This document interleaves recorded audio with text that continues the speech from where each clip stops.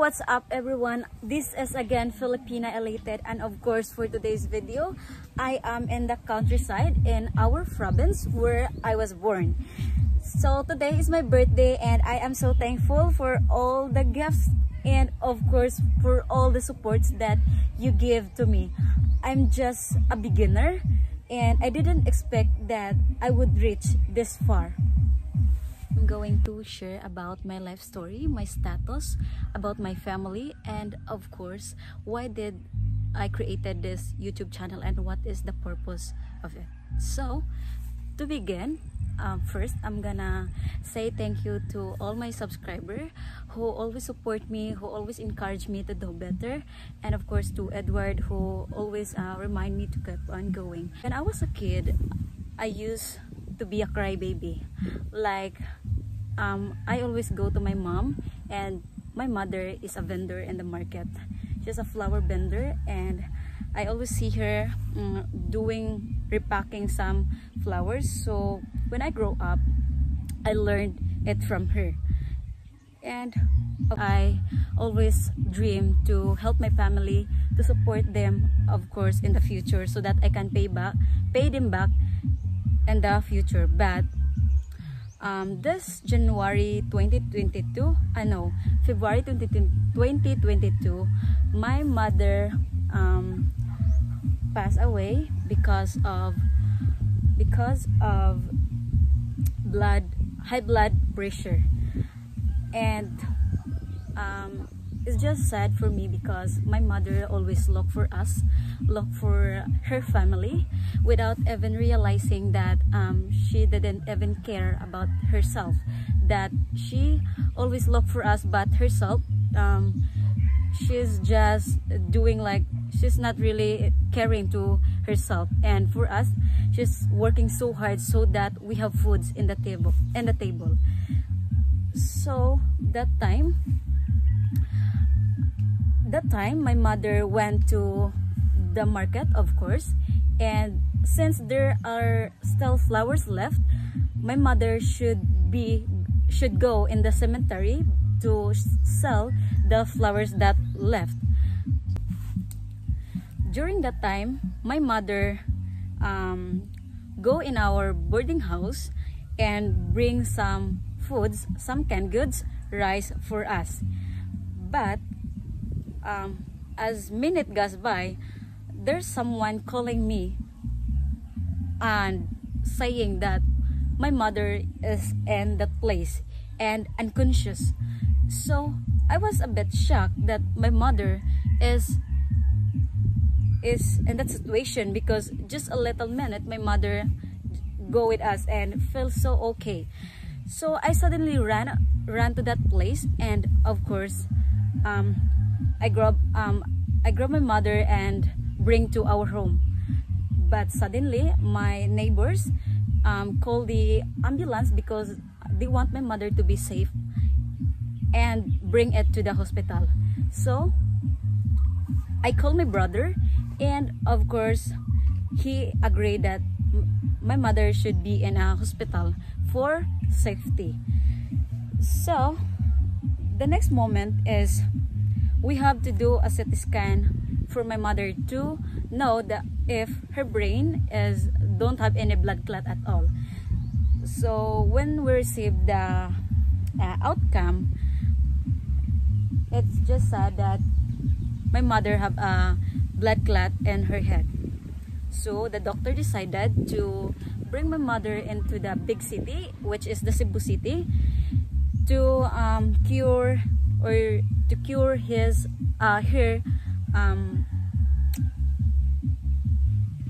head that have a blood clot.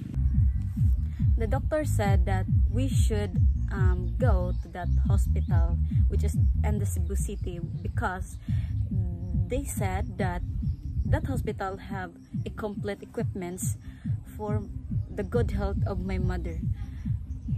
With a heavy heart, we agree to go there, even though we know that it's very strict. The rules, and because of COVID-19. but we can't do anything that time because we have really nothing at all.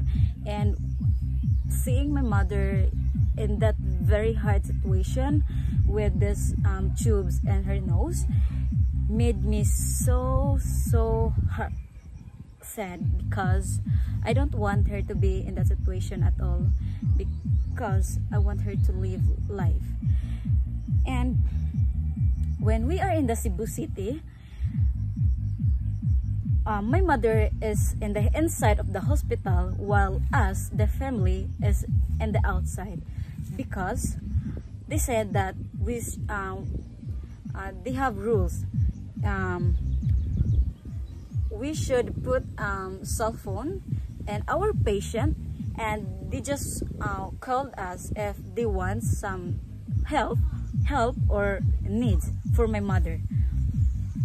So 3 days from that, my doctors, the doctors said that my mother is okay. In fact, they put it into the other ward because she feels okay.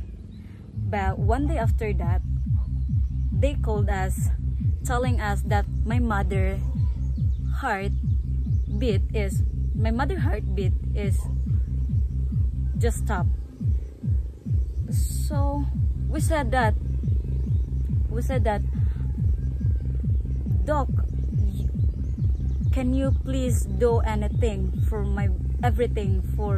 my mother so that she will be alive and the heartbeat will be back? But they said that we do everything we can, but no, just my mother really passed away. So that time it feels so hard for me to accept that my mother is finally gone.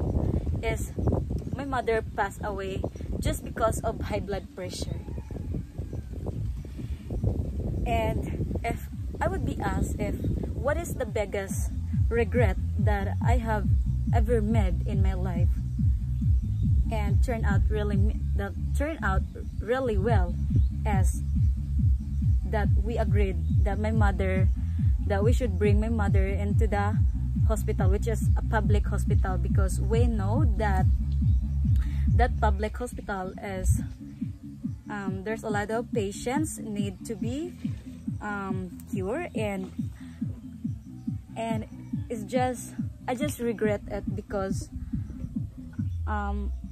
we said yes to their offer, but all that we think that time is for my mother's health, and we want my mother to be good, and to be good, of course, because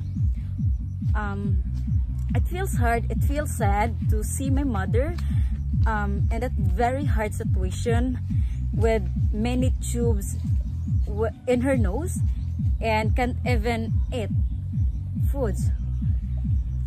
So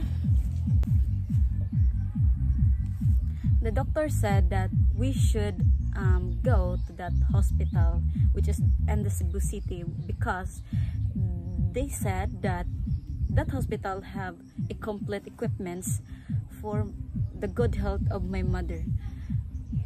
With a heavy heart, we agree to go there, even though we know that it's very strict. The rules, and because of COVID-19. But we can't do anything that time because we have really nothing at all. And seeing my mother in that very hard situation with this tubes in her nose made me so sad, because I don't want her to be in that situation at all, because I want her to live life. And when we are in the Cebu City, my mother is in the inside of the hospital, while us, the family, is in the outside, because they said that they have rules. We should put cell phone and our patient, and they just called us if they want some help or needs for my mother. So 3 days from that, the doctors said that my mother is okay. In fact, they put it into the other ward because she feels okay. But one day after that, they called us telling us that my mother heartbeat is just stopped.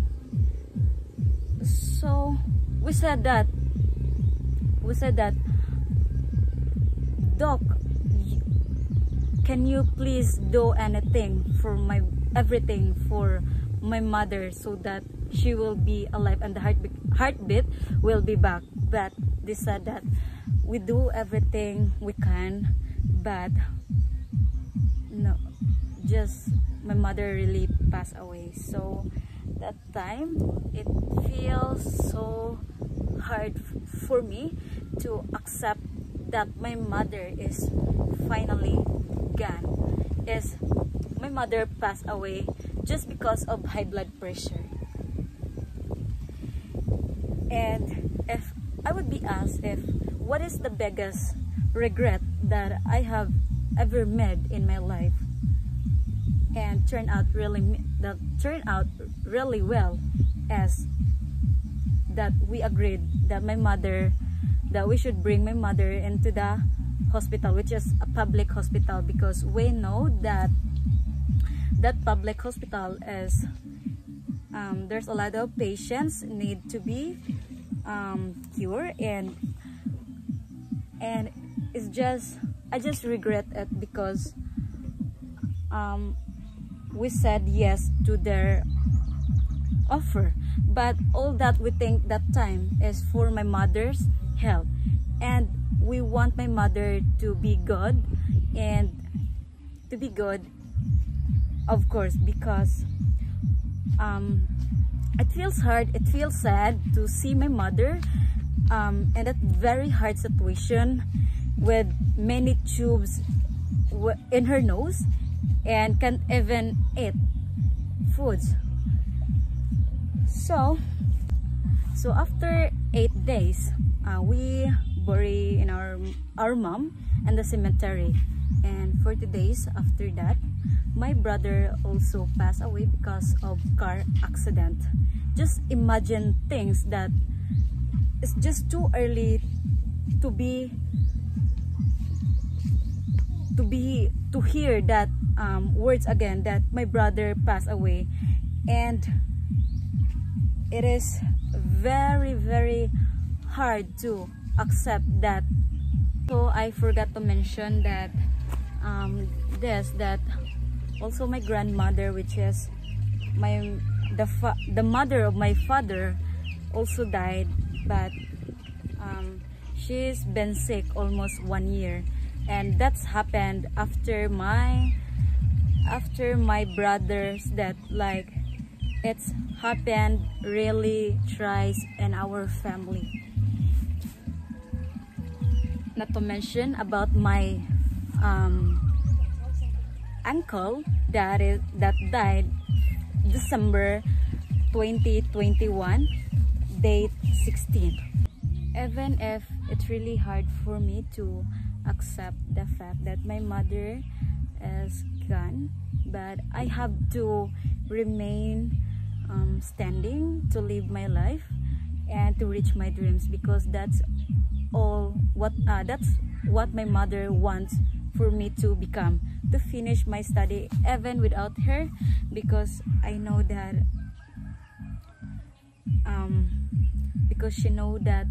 because she believed in my capabilities and my responsibilities in life, that I am responsible and myself and the things that I always do. So if you are going to ask me about my life status in life, as I'm just an average woman who always do everything for myself and help my family as well by selling flowers in the market during Saturday and Sunday. And if you're gonna ask about relationship status, I am single because I just heard the news that my boyfriend passed away, and our relationship lasted almost 2 years, and we never got a chance to meet in person because he is from around Mindanao while I live in Visayas, which is the Cebu city. And we are just students and we have many needs financially to support our studies and of course to reach our dreams. And I maybe tell this during my live stream about my family, about my status, but I'm gonna repeat this today because I want some viewers to also know about me, to those who missed out my live yesterday.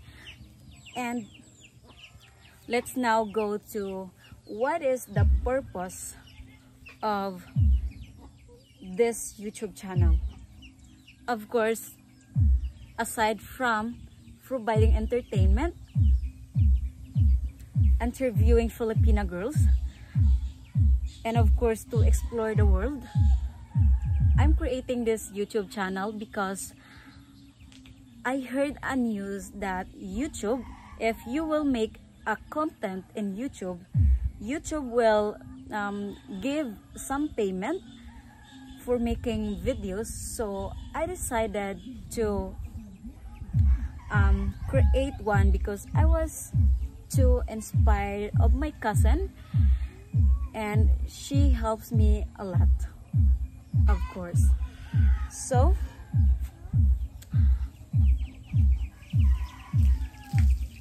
I created this because I want to go in college. I want to reach my dreams with myself, with my own work, and I don't want to depend my father because my father is just a farmer and he is here in countryside. He is in countryside, of course, taking care of our some animals. And my mother's death made me independent and survivor. I basically had to support myself, but thankfully my mother taught me to be self-supportive and also to learn the flower business as well. I am motivated to be independent and a strong-willed woman. I might be young, but poverty makes us adult, and of course our experience in life, because we have to support ourselves, we have to work and sweat for everything we want in life. And I am beyond thankful that I discovered YouTube in this very young age of me. I've learned many things in life, and that is to be grateful, to accept the reality, and to look forward and not backward, because it is very important for us to survive and to keep on going every day. I must say that my wish on this birthday, that God will give me a healthy life for me and for my family. And of course, I also wish that my illness will be cured soon, and I'm really hoping to I'm really happy and to those who keep on supporting on me, and of course to those person who believes in my capabilities. Thank you so much. And so this is how we do it. First, we have to